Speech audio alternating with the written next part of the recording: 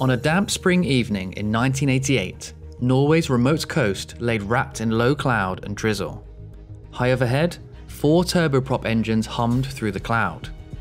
The aircraft was Widerøe Flight 710, a Dash 7 making its second hop of the day. In just 8 nautical miles, the crew expected to break through the cloud, spot the runway lights, and land safely on the runway. Instead, 36 souls would vanish into a mountain named Torghatten. The impact would be heard for miles, the flames visible briefly through the gaps in the fog, then the night would swallow the evidence, leaving only questions. Stay tuned to find out what happened in this extraordinary flight.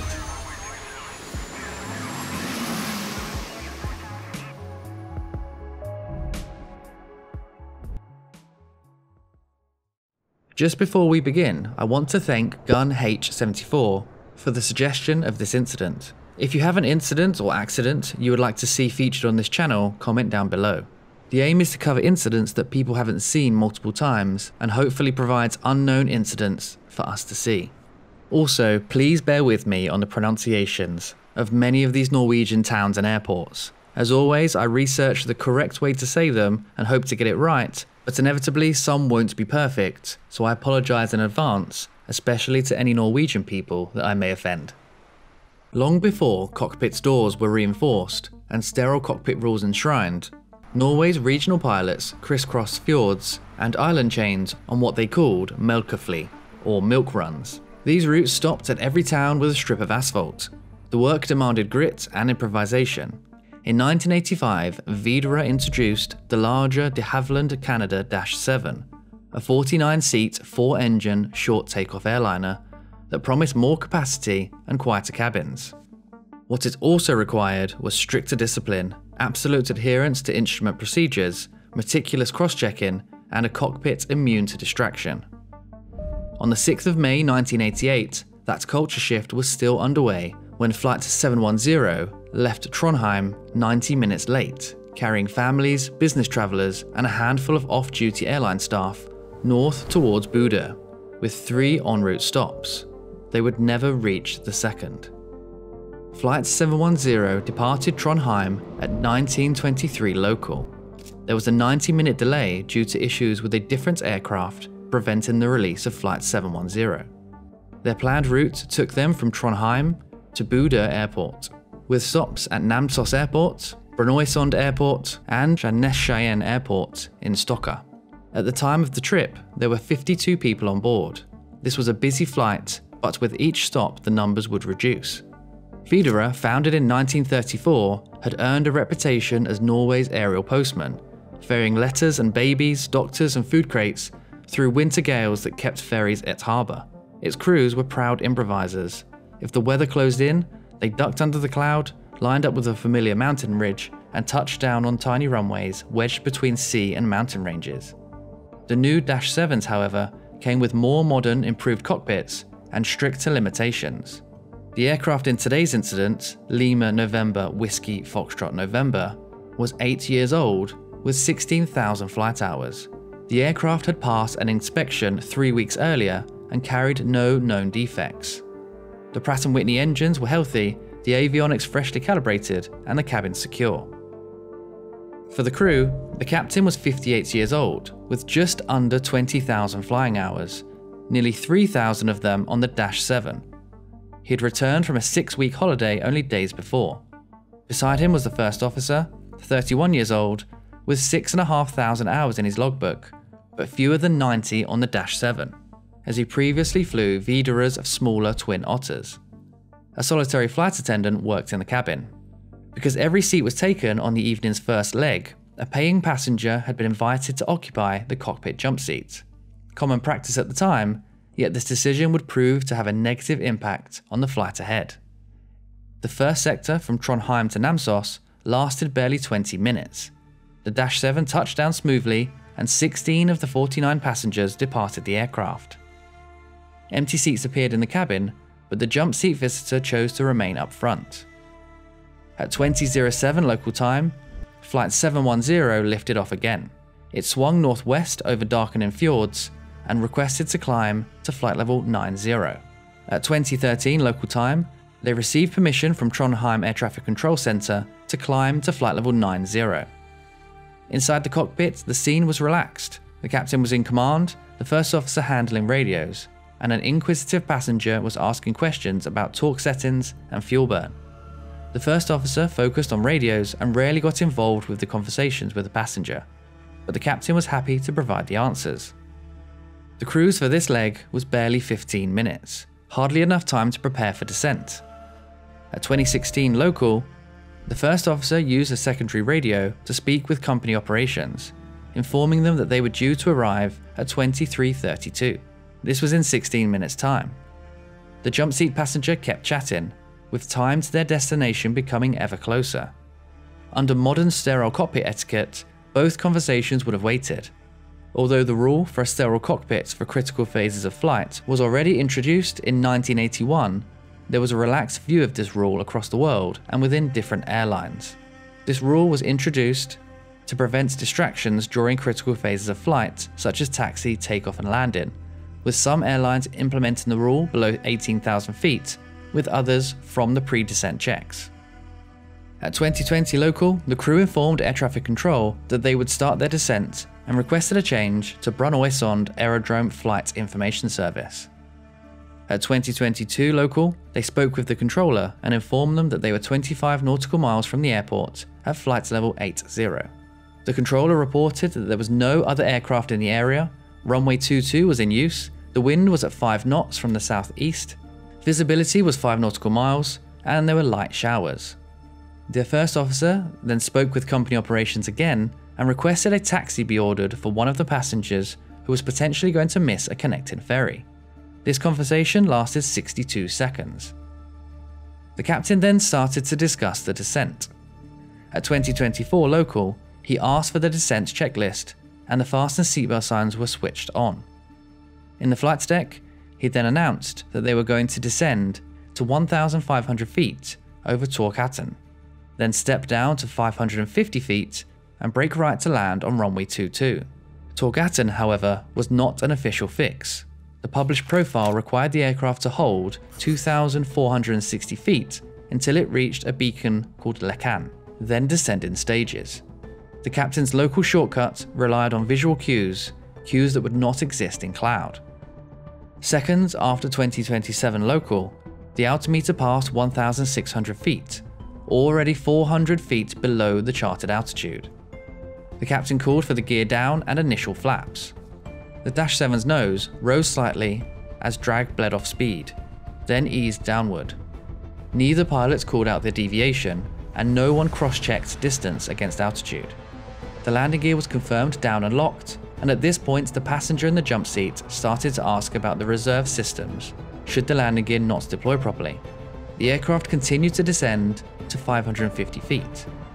The autopilot leveled the aircraft at 560 feet.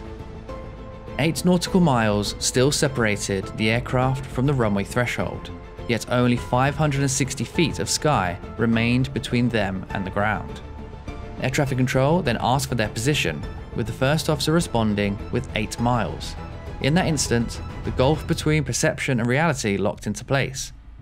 If the aircraft were truly 8 miles out, 1,500 feet would be appropriate, but the altimeter read 560. The controller passed a wind update, and the first officer thanked him, and they continued their approach.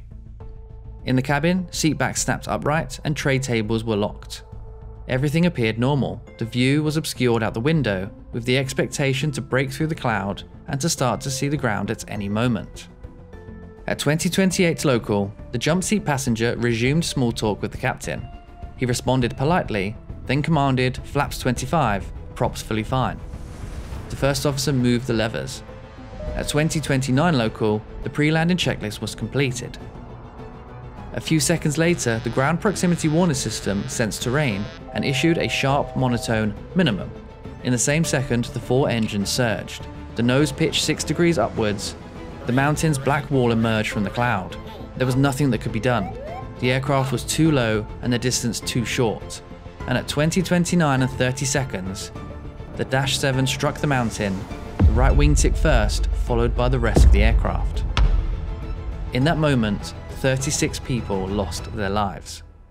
Shortly after the crash, an emergency was called. Fire trucks rolled out and blue lights flickered across the sodden fields. A Royal Norwegian Air Force Sea King was launched, but downdraft and low cloud ceilings forced it to orbit until dawn. Volunteer rescuers slogged up narrow trails to find the wreckage, and near midnight they reached the crash site. At 23:30 local, authorities declared that there were no survivors. By dawn, Torghatten stood covered in fog, but clearly scarred by a black streak of soot. 75 Home Guard soldiers established a perimeter, while investigators from the Accident Investigation Board in Norway set up a forward lab in the airport's hangar.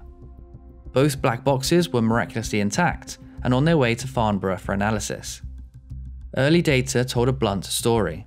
The Dash 7 had been fully controllable, engines producing power until impact, and the autopilots remained engaged, obeying altitude commands dialed by the crew. The aircraft had flown exactly where it was told, straight into the rising terrain. Why had 2 qualified pilots left safe altitude 4 miles early? The descent from 1,600 feet should have started 4 miles from the runway, but in this instance, they began their descent at 8 miles from the runway. Interviews with Widerøe crew revealed a culture of informal shortcuts, cockpit visitors, and radio chatter through approaches. Training records showed that Dash 7 conversions took place without simulator time. Pilots practiced instrument descents only in the real aircraft and often in daylight. Approach charts carried out-of-date beacons and lacked clear vertical profile drawings. Mutual monitoring between captain and first officer, call and response attitude checks were more aspirational than routine. The Commission found several errors on Widerøe's maps, which could have influenced the accident. A closed marker beacon was still on the maps. A vertical flight plan from Lecan was not included. The height limitations in the accident's area were noted through comments rather than through a graphical presentation, and confusion as to when the timing of the final approach should start. The Commission also criticised the airline for its checklists, instructing the pilots to tune one of the radio channels to the company frequency during descent, at a time when non-safety related communication is unwanted. The Commission could not pinpoint the moments of misjudgment, but it traced a web of contributing threads: distraction, complacency, ambiguous documentation, and organisational drift. Its final report, released in August 1989, names the cause as premature descent for reasons unknown, and recommended sweeping changes, enforcing sterile cockpit rules, correct charts, raising minimum altitudes near Torghatten, invested in simulator training, and embedded crew resource management in every flight. Flight 710 was the second of 4 fatal Widerøe accidents between 1982 and 1993, each pressing the airline closer to modern safety management.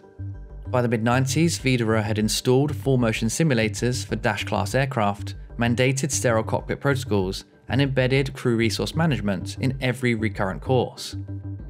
Brønnøysund Airport later received a satellite-based landing system that provides pilots with vertical guidance to the runway, technology that would almost certainly have prevented the 1988 tragedy.